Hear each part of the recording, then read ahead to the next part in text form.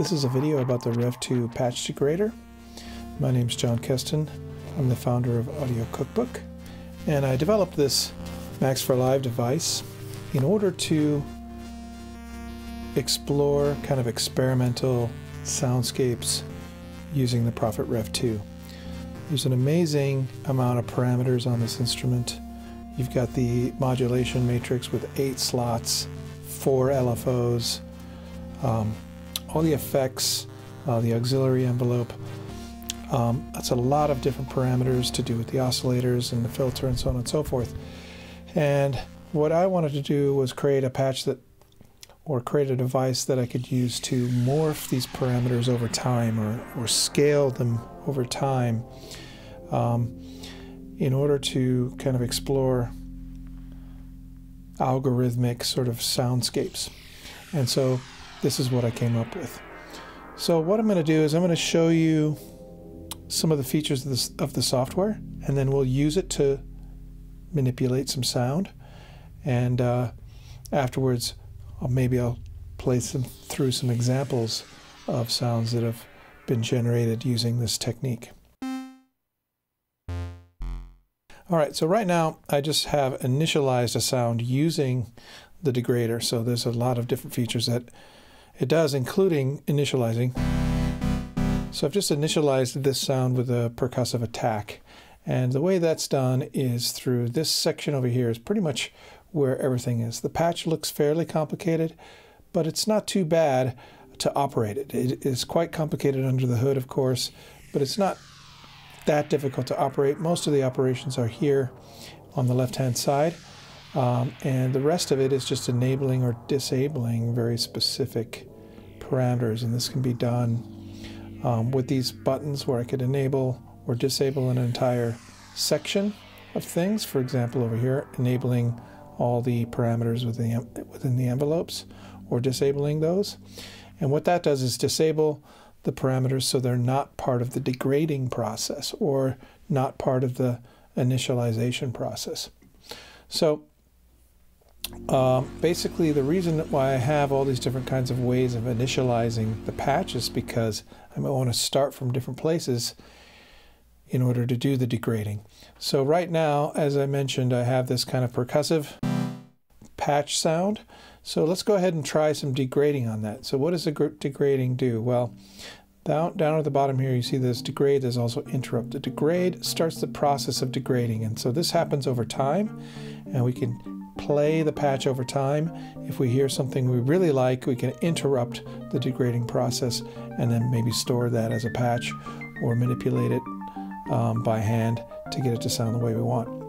So right now we have milliseconds set to 344, and this means that's how long it will take to interpolate from one value to a new value. When a new parameter is selected and given a new value, it'll take 234 milliseconds to change that parameter, and then it will change the next parameter.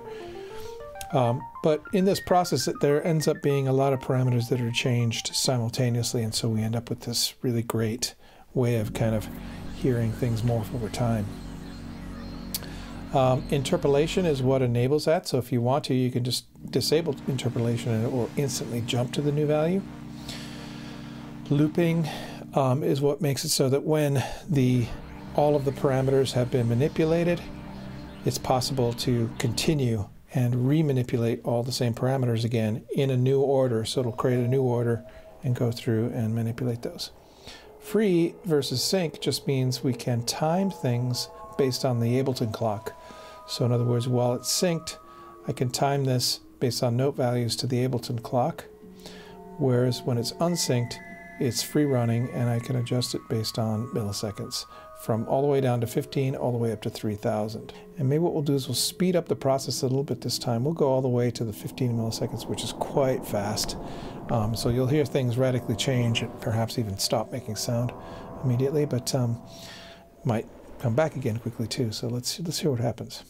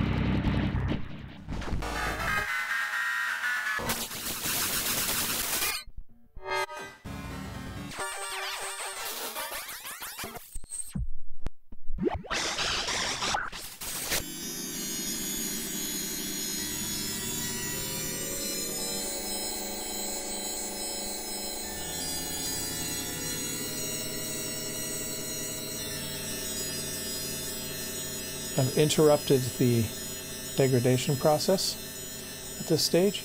You can hear that this particular sound has a really long decay, so I can reduce that amount of decay, or release rather, if I wanted to make some fine adjustments here.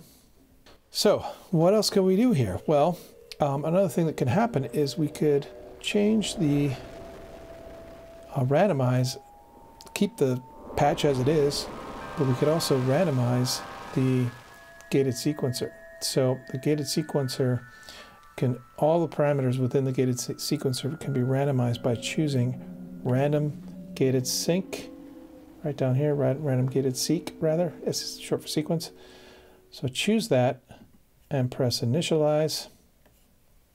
What that will do is randomize the gated sequencer. Now we can't hear it because we're in poly mode, so I'll switch to gated.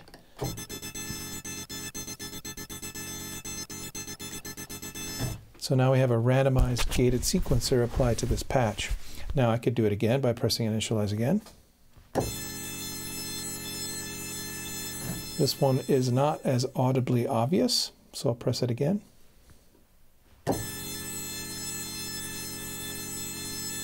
One's a little bit more in between. Keep going until we get something we really like.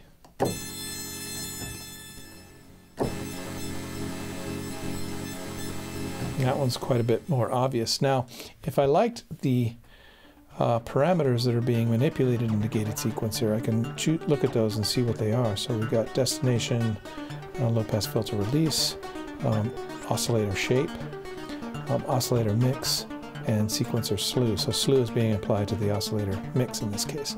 So I'm pretty happy with those destinations. Maybe I don't want to change those destinations, but maybe I want to change the values in the sequencer itself, all of the step values. So I can randomize those by choosing the bottom option here under initialize, and that's randomize gated sequencer steps. So once I choose that and hit initialize, now I'm changing those steps without changing the parameters, without changing the destinations.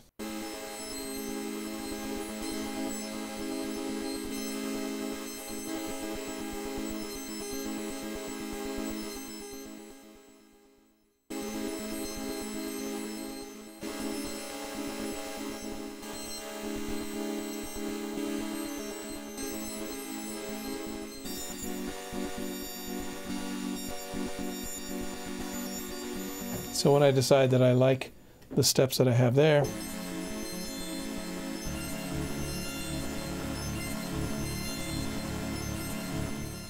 I can go ahead and move on to other things.